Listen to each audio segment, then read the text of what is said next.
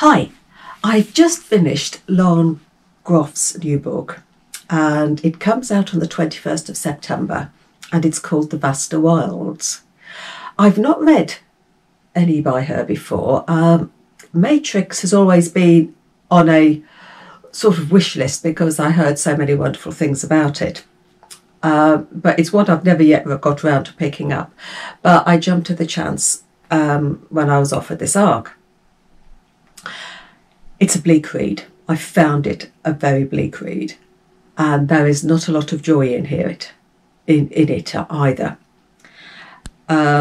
We follow the girl, as she's referred to throughout the book, and we see her flashbacks into a life that was hard and brutal. We follow her as she escapes from the fort where she was living into the wilderness. And it's only slowly do we realise that the fort she is escaping from is the colony set up by those who've sailed to the New World to bring Christianity to the indigenous peoples. She's escaped from the fort, which is beset by famine and disease, thinking that she will be safer in the wilderness. What follows is a novel of survival, and with flashbacks of her previous life. And yes, it's repetitive because she walks, she finds food, she builds shelter. She walks, she finds food, she builds shelter.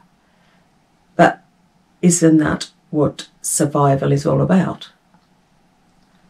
Right, going forward one step at a time, walking one step at a time, finding food to survive, finding shelter to rest. Isn't that the whole point of survival? The repetition.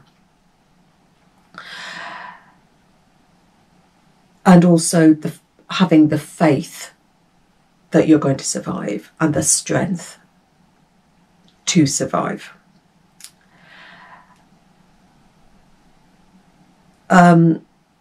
What you realise through her flashbacks, sorry, I lost my place then in all my notes.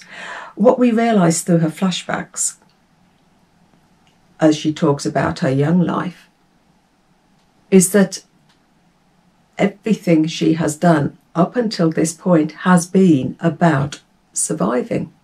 All her life she has had to survive, so now escaping into the wilderness is just another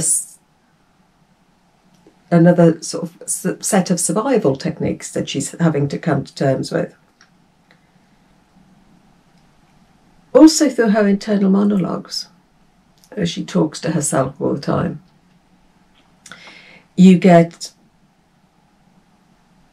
explorations of nature, of love, of death, and even God, as she's trying to make sense of the world, as she's trying to decide who she can trust, the people that she has run from or the indigenous people that she's now hiding from. There's also the examination of solitude, of being alone. She is choosing to be alone when she knows that humans need others around them to survive.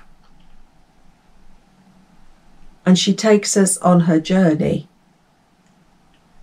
as she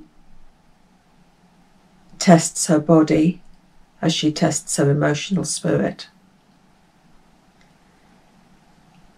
At times, this is a very brutal read as well, and it is very graphic, and it is very bleak as well. But you're with this girl the whole time, and you are wanting her to survive. So this comes out on the 21st of September, and it's The Vaster Wilds. So happy reading. Take care.